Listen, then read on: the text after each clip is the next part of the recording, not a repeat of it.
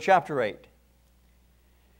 As we begin here, I'll just read the first verse and get into an introduction and share with you what I chose to entitle this particular installment in our 1 Corinthians study is Liberty in the Lord. And you'll see why I chose to entitle this particular teaching in that way in just a moment. But in chapter 8 here in 1 Corinthians, we read at verse 1, concerning things offered to idols, we know that we all have knowledge. Knowledge puffs up, but love edifies. Knowledge puffs up, but love builds up. And that's basically what the word edify means. It means to build up. So knowledge puffs up, but love builds up. In this passage, Paul is actually continuing something that he has already begun to do in chapter 7, and that is he's answering questions that have been posed to him by the Corinthians. Now, in this particular chapter, one of the things to help us to understand the whole purpose of it is to remember that the Corinthians were formerly idolaters. The Corinthians were Greeks, and they worshipped worthless idols. But now they've come to a knowledge of the Lord Jesus Christ. They've come to a knowledge of the true and living God, and they're dealing with questions that would be something that would be familiar to them in their own culture. They're dealing with questions related to food that has been offered to idols. Now, here in chapter 8, the heart of the question that they're asking as it relates to food that has been offered to idols, the heart of that question really is something that relates to what we call Christian liberty. In other words, when people speak concerning Christian liberty, the real question they're asking is, what is permissible? What is permissible for me to do if Scripture does not specifically forbid it? And there are many Christians who ask that question. They want to know, what can I do? What can I do freely? Now, sometimes that question is asked really in a different form. It's really, the intent of the question is really, how much can I continue doing that's wrong and still get into heaven? And so sometimes people ask that kind of question because they're wanting to stretch grace to cover their sin lives. But it's a legitimate question. What exactly is it that we are permitted to do in the Lord as Christians? And if the Bible doesn't specifically forbid it, is it permissible for me to continue in it? And over the years, Christians have had various arguments, discussions, if you will, over various practices. The arguments that they've had over the years to this day, as a matter of fact, it's a very common argument even as I am seated here tonight, would be things like, is it okay for Christians to drink alcohol? You know, what if it's Christian Brothers wine? Does that make it even better? You know, I mean, people will ask questions like that. Is it okay for me to drink? Can I drink and still be a believer? Sometimes they'll argue or discuss, well, is it all right for me to smoke? You know, if I smoke cigarettes, is that a sin? Do you find a scripture anywhere that says that smoking cigarettes is a sin or smoking cigars is a sin and all? And they'll discuss that. They discuss that over beer. There are those who will argue about things like drinking coffee. You know, I had a brother write me not that long ago, it's been a while now, and he said, you know, Christians drink coffee and that's the Christian drug, you know, caffeine. And there are people who have a real problem with caffeine drinking. You know, they think that it's wrong for a person to drink coffee. And perhaps you've heard that before. You may even have had that question. Is it a sin to drink coffee? Playing cards. You know, there have been issues over women wearing makeup. Now the issue is men wearing makeup. That's a different issue altogether. They've had arguments over jewelry. They've had arguments over dancing. There have been arguments over styles of worship music. Some people like a real low-key, mellow music, and other people like it with a little more, more beat, if you will, a little more volume. I happen to like it louder. Part of that is because I'm half deaf now, and I need it loud just to hear it. We used to have a lady in our fellowship who was in her 80s. She used to sit in the very front, and we used to have our church services in a hall that sat 427 legally. We used to sit 475 in there, but it was legally for 427, and she would sit in the very front row. And I spoke to her grandson. I said, your grandma, you know, I mean, that's loud, because the speaker was right in front of her. And he says, oh, don't worry about it. She just turns her hearing aid off during worship, and she's all right. She really did. She would turn the volume all the way down, and she was mellow with it. She was all right with that. But people will argue over worship music. Some believe that it's really not anointed if it's loud. Others believe it's not anointed if you play certain musical instruments. And there are arguments that people have over styles of worship. They argue over whether or not you should go to the movies or whether a Christian should ever listen to secular music. There was a time when there were arguments over the length of a man's hair. If you have long hair, for sure you can't be a believer because everybody knows that long hair is really a symbol of rebellion. Some have argued over the way you dress in church. You know, I've had people who think that if I'm going to be preaching the Word, I need to wear a suit and tie when I preach the Word of God. And because everybody knows that Jesus had a three-piece suit whenever he walked on the shore of Galilee. And it's got to be somewhere in the Bible there, right? You know, they'll argue about things like piercings, and they argue over things like tattoos. And it's like the church has got nothing better to do than to argue amongst itself over various things. And I find that we do that quite often. Many will say these are spiritual issues. Many will say these are moral issues. But often there are no scriptures that are given that can back those views up. You see, for some, to practice any of the things I mentioned or all of those things, that's all sin. And for others, those are issues that are open to the debate, to discuss. You see, throughout the history of the church has followed through two extremes, legalism or license. Two extremes. When I speak of legalism, let me define it for you for a moment. What is legalism? Legalism has been defined in this way. Every behavior, attitude, or habit is either black or white. Rules lead with no room for the Spirit. Legalism is a fleshly attitude that conforms to a moral code for the purpose of exalting one's self. Now, there have been times when people have said, well, you're legalistic. That has been said of me, you're legalistic. And I would note very quickly, it isn't legalistic to be obedient to what the Word of God says. That is not legalism. Christians are to be Christ's disciples. And as Christ's disciples, we follow His orders, and we have an obedient heart and a love for Him. That's why we do that. It's been said, as the soldier follows his general, as the servant follows his master, as the scholar follows his teacher, as the sheep follows its shepherd, just so ought the professing Christian to follow Christ. And so it isn't legalism to want to follow Christ. Obedience isn't legalism. You see, legalism, when it is exercised, always produces bad fruit. When you look in the ministry of Jesus, there are so many instances that you see Him dealing with this attitude. In Matthew chapter 9, verse 11, it says, when the Pharisees saw it, they said to His disciples, "Why does your teacher eat with tax collectors and sinners?" So Jesus had the practice of having a meal with people who were not really looked at as being legitimate in the society. And so the legalists would get upset because He actually ministered to them. Or in Mark chapter 7, verse 5, how it says the Pharisees and the scribes asked Him, "Why do your disciples not walk according to the tradition of the elders, but eat bread with unwashed hands?" Or in Luke chapter 13, verse 14, after Jesus had healed a woman with the spirit of infirmity, she had had it for 18 years. It says the ruler of the synagogue answered with indignation because Jesus had healed on the Sabbath. And he said to the crowd, "There are 6 days on which men ought to work, therefore come and be healed on them and not on the Sabbath day." So Jesus dealt with legalism quite often. People were establishing rules and regulations that they thought would help them to get closer to God. Christian morality differs radically from legalism because legalism is obedience to the letter of the law to the neglect of the Spirit. But Christian morality is obedience to the spirit of the law as well as the letter.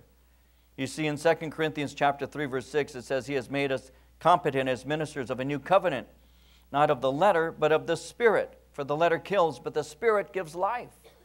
And so those who are legalistic will always find something wrong with the freedoms that other people exercise. But then you have the other extreme, and it's called license. You see, legalism is black or white. But those who live under the regulation of license, well, for them, everything is simply white. So when living under license, people cease to care about what the Bible has to say because it really doesn't matter to them.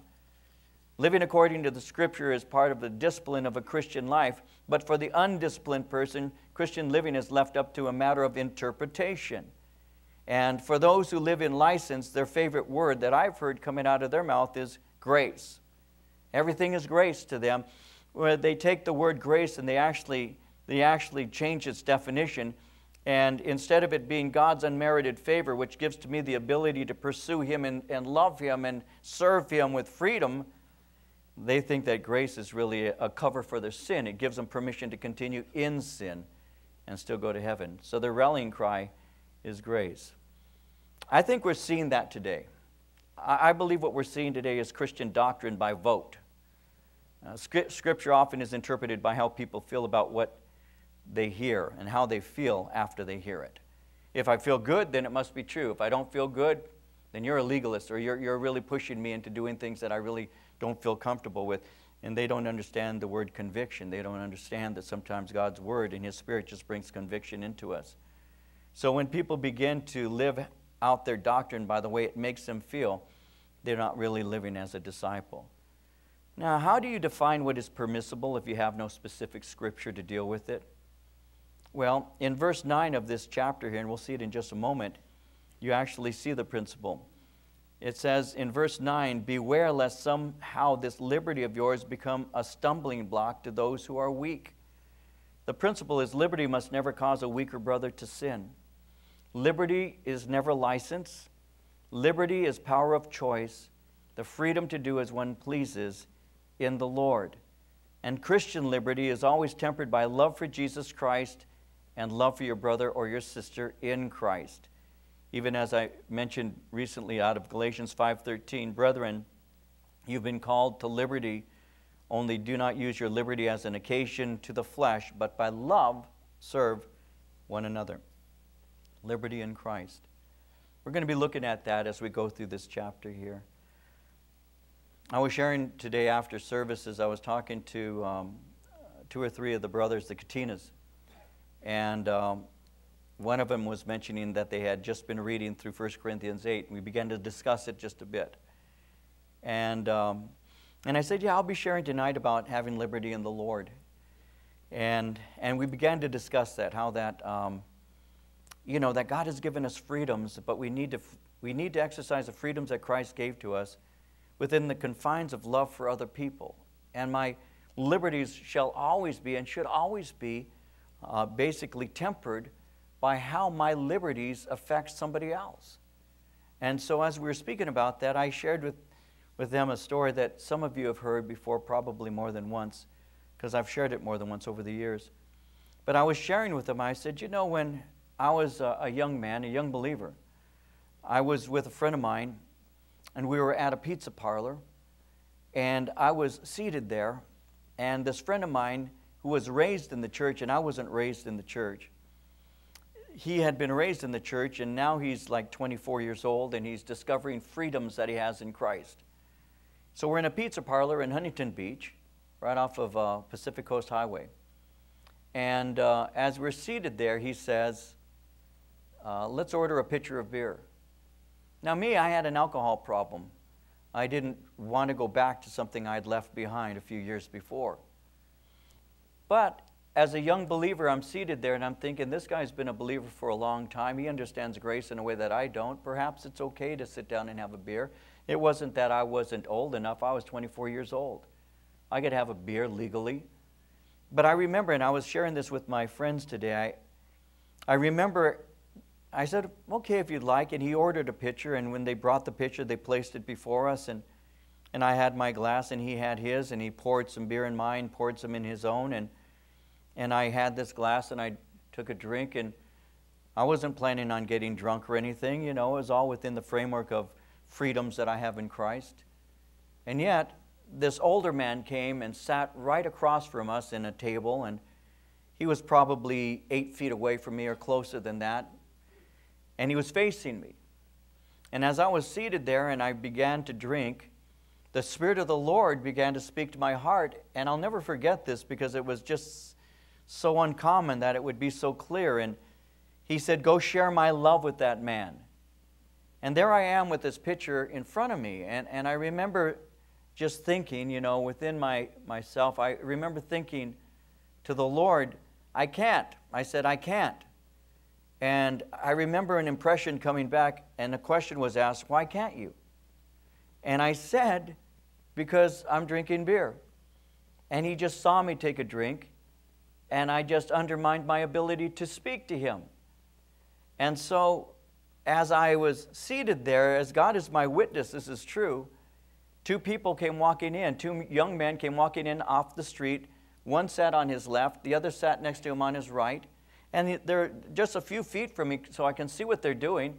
One young man reaches into his back pocket, pulled out a Bible, opened up the Bible, and began reading to this man and sharing the Lord with him.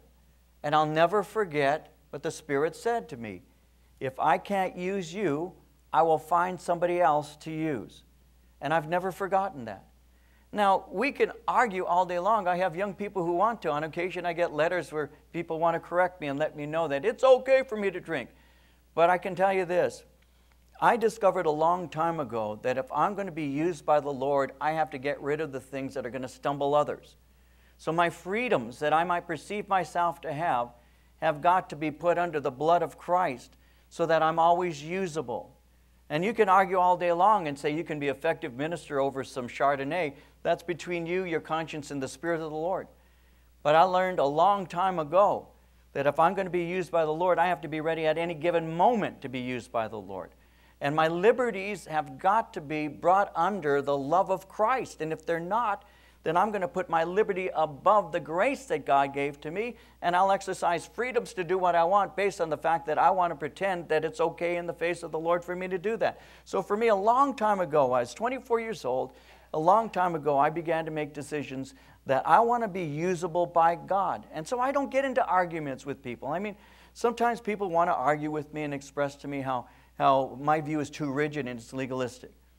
But see, I'm going to be ready to be used by the Lord. That's what it's all about, isn't it? To be used by the Lord? Isn't that the greatest joy that we could have? If it's not yet for you, it will be one day if you decide in that direction. For me, I decided in that direction. I want to be used by Jesus Christ. I want to be able to be used by Him at any given moment. I don't want to have to explain to a person, well, you know, this beer is only one beer, and after all, I'm a little bit above 21 by now, maybe 41 years past it. I can have a beer if I want. I don't want to get into those arguments. There's no need for it. If I can't do it openly, why should I do it at all? And so legalism is when I set up rules, I establish rules to live by so that I somehow think I'm gaining spiritual points with God. But then you have the other people who live in license where they say, I can do anything I want and it really doesn't matter. What we really need is the law of love for other people. By love, we serve one another. Now, as we look at this passage here in chapter 8 of 1 Corinthians, it seems that the Corinthians were living by at least three basic rules. One is they were speaking concerning their spiritual knowledge. A second is they were speaking of the fact that an idol is nothing. And then third, they're speaking concerning food not being an issue with God. And we're going to be looking at that as Paul deals with the Corinthians in those areas. Now again in verse 1, he says, concerning things offered to idols, we know that we all have knowledge. Knowledge puffs up, but love edifies. Love builds up. Paul begins first by dealing with things sacrificed to idols. Now, just to give you a background, at this time, giving food sacrifices was of great importance in Greek idolatry. The Greeks believed demons were constantly trying to invade human beings. The easiest way to enter was through food, generally meat. The only way they could be dislodged from the food was to first offer the food to a god. By offering the food to a god, two purposes were achieved. First, it pleased the god, and second, it cleansed the meat of demons. And so when they would come with the food to offer to the idol, the offering to the idol was divided into three parts or three separate offerings. They had one for the god, which was burned on an altar. They had a second portion for a priest who offered the sacrifice. And then you had the third for the offerer who took the meat home and ate it. Well, there were a lot of offerings that were made. And so the offerings that were made, the priests very often would take and they would actually sell it. they'd go to the marketplace and they began to sell their meat. And it's interesting because they actually had a certified grade. It was certified demon-free. And so people, this is the truth, isn't that interesting? And so people would go to the marketplace and they'd look for the certified demon-free meat.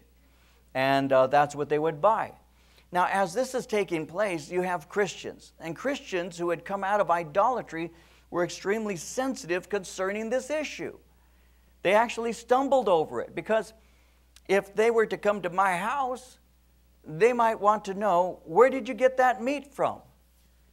And if I said I went to the shambles, they were called the shambles, I went to the marketplace, to the meat place, and I bought it there and it's DF, demon-free, certified, they might stumble over that.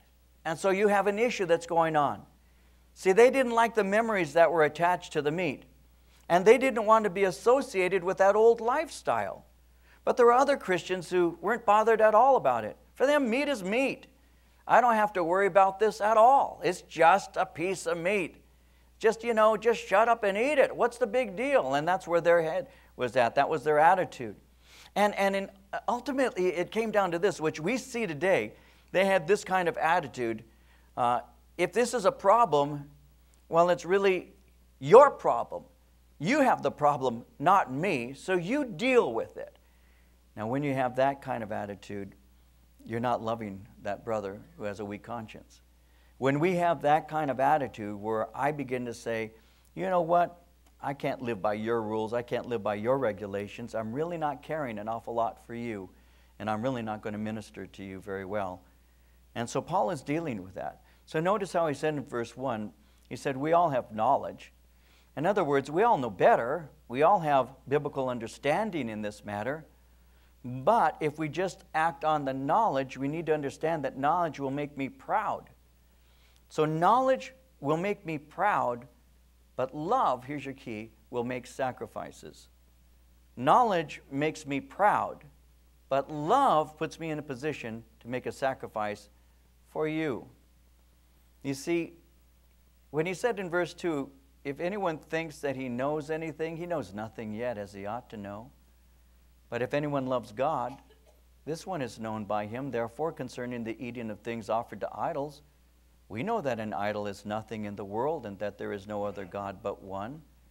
For even if there are so-called gods, whether in heaven or on the earth, as there are many gods and many lords, yet for us there's only one God, the Father, of whom are all things, and we for him, and one Lord, Jesus Christ, through whom are all things, and through whom we live. So Paul begins to deal with that, and he says freedom is not intended to hurt your brother, it's not intended to hurt your sister, but knowledge must always be tempered by love. If you take notes, Romans chapter 14, verses 14 and 15 says, as one who is in the Lord Jesus, I am fully convinced that no food is unclean in itself. But if anyone regards something as unclean, then for him it is unclean. If your brother is distressed because of what you eat, you are no longer acting in love. Do not by your eating destroy your brother for whom Christ died. You may have a particular sense of freedom in the Lord that allows you to do certain things. But if you know what stumbles a brother or a sister in the Lord, restrict your freedoms. Restrict them for their sake. Even though you in your own heart of hearts say, I don't have a problem with this, the bottom line is if you know something and you don't act on that knowledge, if that knowledge doesn't stir you to act out in love, then you're not helping, but in reality, you're undermining the work of God. Why is that? Well, love seeks the best for other people. And he's saying, the fact is, you really don't know God. You're simply informed about him if you're not caring about other people. That's what he's saying. If you don't care about other people and your freedoms are more important than their sensitive conscience, re-examine your heart. Re-examine your heart. Because you may be causing a brother or sister to stumble just because you don't care enough about them to be concerned for them. When he said in verse 3, if anyone loves God, this one's known by him. Once again, loving and being loved by God is of utmost importance. Personal intimacy with God is reflected by the way that you live. Now, when he says in verses 4 through 6, concerning the eating of things offered to idols, we know that an idol is nothing. He's simply saying that an idol is nothing, so we have nothing to fear from them. They're made of stone, they're made of iron, they're made of wood, and all of that is real, but the God itself isn't. It's simply deception. In Jeremiah 16, verse 20, it says, "Shall a man make gods unto himself, and they are no gods?" Yeah, the wood, the steel, what it's made out of, yes, that's all real. But the idol itself has no power. There's an interesting passage. I'm going to turn you to it. It'll take you a moment. Isaiah. Turn with me for a moment, please, to Isaiah 44. I want to show you something. Kind of highlight this by looking at Isaiah 44.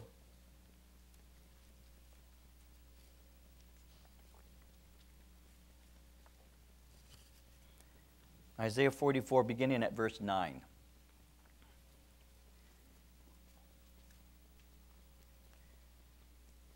Isaiah 44, beginning at verse 9. "Those who make a graven image, all of them are useless, and their precious things shall not profit. They are their own witnesses. They neither see nor know, that they may be ashamed. Who would form a god or cast a graven image that profits him nothing? Surely all his companions would be ashamed, and the workmen, they are mere men. Let them all be gathered together, let them stand up. Yet they shall fear, they shall be ashamed together. The blacksmith with the tongs works one in the coals, fashions it with hammers, and works it with the strength of his arms. Even so he is hungry, and his strength fails. He drinks no water, and is faint. The craftsman stretches out his rule. He marks one out with chalk. He fashions it with a plane. He marks it out with a compass, and makes it like the figure of a man, according to the beauty of a man, that it may remain in the house. He hews down cedars for himself, and takes the cypress and the oak. He secures it for himself among the trees of the forest. He plants a pine. The rain nourishes it. Then it shall be for a man to burn, for he'll take some of it and warm himself. Yes, he kindles it and bakes bread. Indeed, he makes a god and worships it. He makes it a carved image and falls down to it. He burns half of it in the fire. With this half he eats meat. He roasts a roast and is satisfied. He even warms himself and says, I'm warm. I've seen the fire. The rest of it he makes into a god, his carved image. He falls down before it and worships it, prays to it, and says, Deliver me, for you are my God. They do not know nor understand, for he has shut their eyes so that they cannot see, their hearts so that they cannot understand. No one considers in his heart, nor is there knowledge nor understanding to say, I've burned half of it in the fire. Yes, I have also baked bread on its coals. I've roasted meat and eaten it. And shall I make the rest of it an abomination? Shall I fall down before a block of wood? He feeds on ashes. A deceived heart has turned him aside, and he cannot deliver his soul, nor say, Is there not a lie in my right hand? You take this piece of wood, you use some of it to cook some food with it, and the other half you make into a god, and you pray to it, and you say, Deliver me. It makes no sense at all, and that's what God is saying. This thing is just a tree. It's just carved with man's hands. It has no power to deliver. I have some guys in the church who gave me some little figurines. I forget what they're called. I wish I could remember. Some of you might know them. It's been years since they gave them to me. I have a whole basket full of them. They're a bunch of, they're just little guys, you know, like homies. That's it. All right, homie. Homies. Yeah, you guys know homies, right? Yeah, I don't know why they gave it to me, but I think they're cool. I actually have a whole family of them. I took one out and said, that one looks like Corinne, and that one looks like little David. I have a Josiah figure. Homies. And I think it's really funny. And yeah, I could take a homie with me in my pocket. And if I were walking down the street and somebody pulled a gun, I could pull out the homie and say, Save me, homie. But I don't think it's going to. I don't think it's going to. Because they can't, right? I mean, that's the whole point that he's making. When Marie was, just before she got saved, Marie used to have a statue of St. Joseph. And she had it on the dashboard of her car. And it was facing traffic. And his hands were over his face. No, and it melted in the sun. So it's like all bent over like that, Have these little statues that are supposed to be significant to us because they give us a sense that God somehow is part of it. That's a form of idolatry. And that isn't something that we as believers practice. So that's the point he's making. He's saying, he said, you have these idols that you carve out of wood, but they don't have the ability to save you. In Psalm 115, the psalmist speaks about that. They have eyes, but they can't see. They have ears, but they can't hear. They have mouths, but they can't speak. Hands, but they can't touch. Feet, but they can't walk. And those who make them are like them, is what he says. They have no life in them either, because a person who is involved in idolatry is spiritually dead. And that idol can't save you. It can't deliver you. No matter what you say to it, help me, save me, deliver me, it obviously can't do any of that. And that's what Paul is speaking about here. He's speaking of the fact that an idol is nothing. It's made out of stone. It's made of iron. It's made of wood. All of that's real, but the God isn't. It's a deception. You see, like he says in verse 6, there are so-called gods. These so-called gods are those that are made up by man, but the God itself is inspired by devils.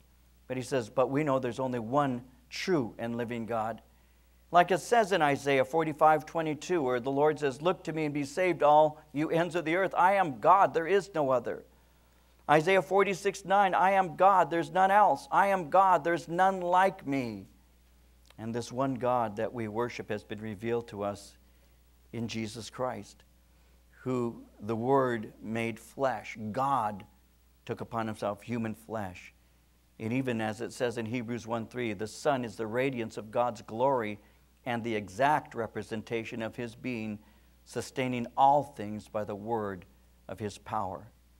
Now, as he's speaking about that, notice verse 7, however, there is not in everyone that knowledge. For some with consciousness of the idol until now eat it as a thing offered to an idol, and their conscience, being weak, is defiled.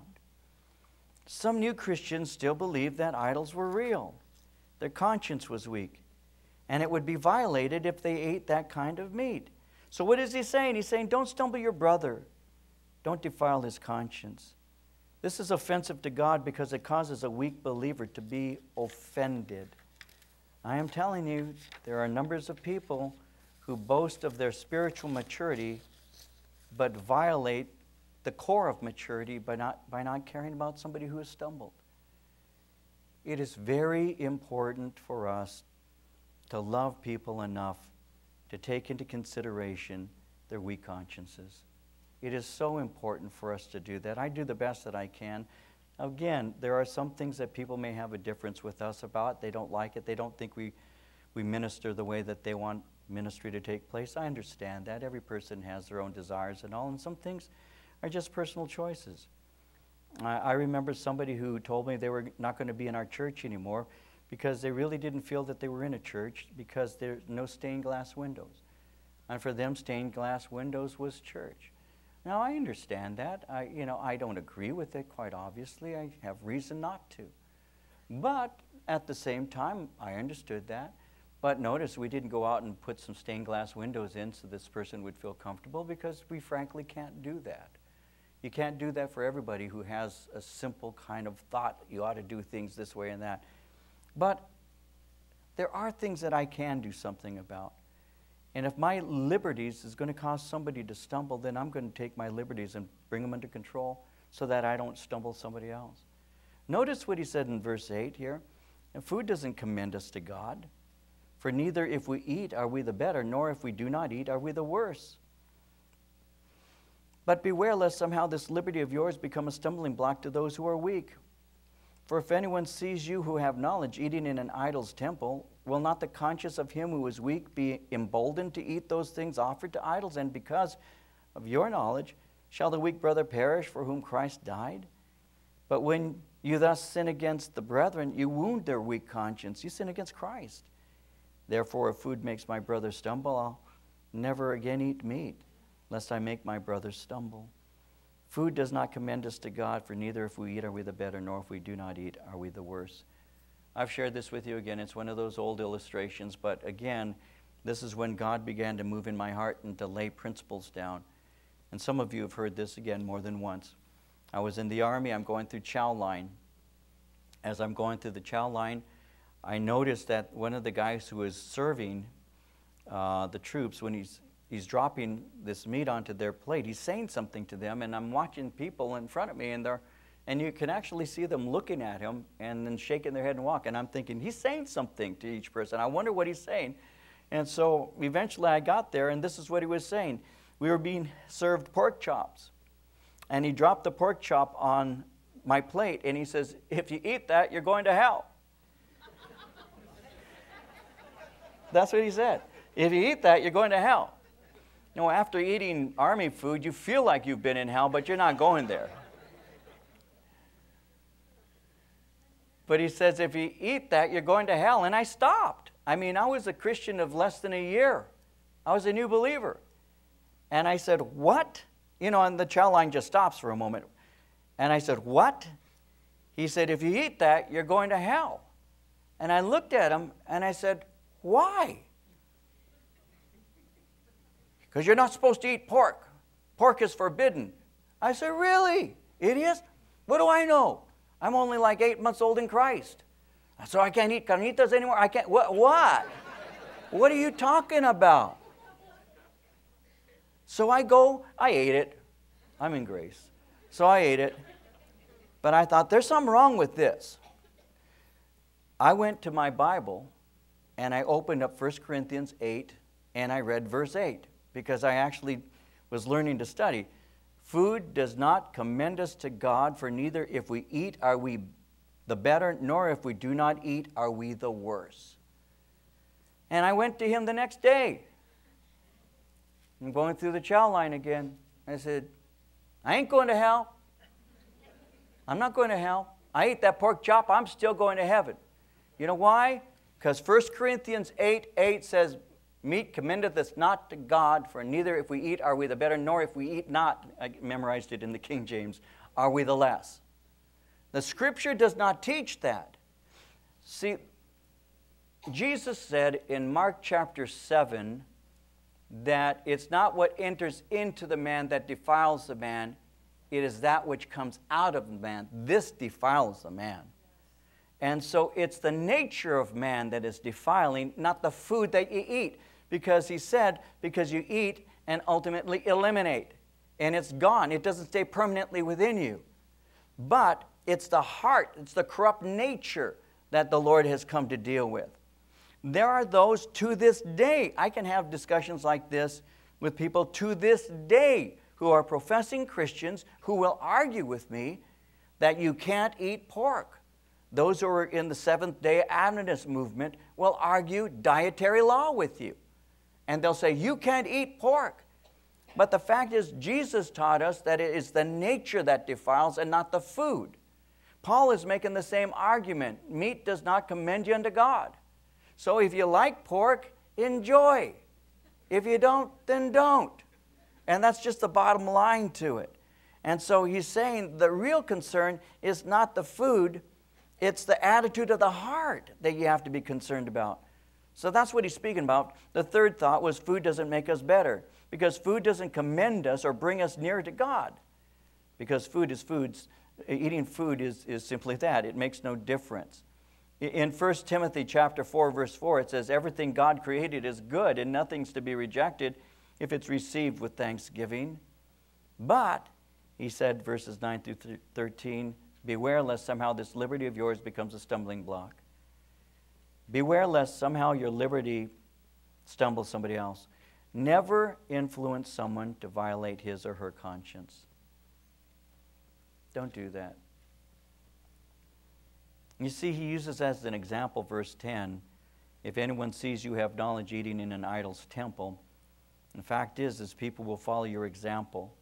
So mature believers use their influence to good and not to stumble. I was mentioning today that there are those who go to church and then they see somebody who's supposedly mature do something that bothers them, and they never come back to church again. And they'll point to him and they'll say, this hypocrite undermined my faith. He did something, she did something, and I don't ever want to go back to church again because of what I've seen them do. And I was mentioning that human beings by nature have a tendency of stumbling others. We just do that because no matter how spiritually minded we may be, we still are weak and we still stumble others. We just do. And it's not that you wake up in the morning saying, I want to go for a new record in stumbling people today. How many can I stumble today? Let's start with my wife. Hey, stupid. And then we'll go from there. I mean, you don't do that. You know, you don't wake up saying, I'm going to stumble people.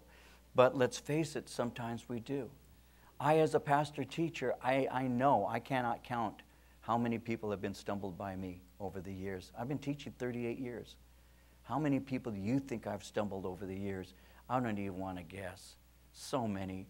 Did I intend to? Is something different? No, not necessarily. No, I didn't want to. But did I? Yes. My liberties, therefore, the liberties God gave to me, have always got to be exercised with concern for other people. The freedoms that I have in Christ have always got to be tempered by concern for other people. And the longer you walk with the Lord, the more sensitive to that you become. It's not legalism, it's love. And you want to be an example. He asks the question in verse 11, because of your knowledge, shall your weak brother perish? When he speaks of the word perish, shall your weak brother be caused to sin, is literally what he's saying, be ruined by you. He's simply saying Christ died for him. Christ set him free. Don't be stumbling him in his walk. Verse 12, when you thus sin against a brethren, you wound their weak conscience. By sinning against this brother, you're sinning really against the Lord. And that's something no mature believer will ever really want to do. What he finally says, therefore, in verse 13, if food makes my brother stumble, I'll never again eat meat lest I make my brother stumble. He's simply saying, I'm going to restrict my perceived liberties if it means my brother can grow in his faith. In 1 John chapter 2, verse 6, he who says he abides in him ought himself also to walk just as he walked. Ephesians 5:2, walk in love, as Christ also has loved us and given himself for us, an offering and a sacrifice to God for a sweet-smelling aroma. Walk in love. Walk in love. Concern yourself for your brothers. Concern yourself for your sister. Don't use your liberty as an excuse to continue in sin. Mature in the Lord to the point that you actually care about others and how you're impacting them. Be aware of the fact that you're never going to be perfect this side of heaven, and there will still be those who can be stumbled by you, but don't go out of your way to be a stumbling block to somebody else. Do the best that you can to evidence Christ and his love for others. If you know that somebody has a particular weakness in a certain area, then don't try and convince them that it's okay for them to continue in that, because in reality what you're doing is emboldening them in an area that they feel weak and vulnerable in. Somebody says to you, you know, I had an alcohol problem. Don't sit down all day long arguing with them how they're free in Christ and you can have self-control and you can drink just one. Just recognize the fact that they have an alcohol problem. It's one of the things in their life that you shouldn't be encouraging them in. Encourage them to the love of Christ, the freedom that Jesus gives. But don't argue with people about their perceived freedoms and your perceived restrictions. That really doesn't edify anybody at all. Keep your mind centered on the things that matter. Knowledge does embolden us, puff us up, but love will always build us up. Make the choice to love people. Make the choice to restrict the things that you find yourself free to do so that others might be able to grow and mature in the things of the Lord. And again, there may be things that I feel totally free in my own spirit to do, but I have to be sensitive because I don't live for myself. No man lives for themselves. We're living for the Lord, and we're living to encourage others. And if we keep that in mind, we'll be just fine.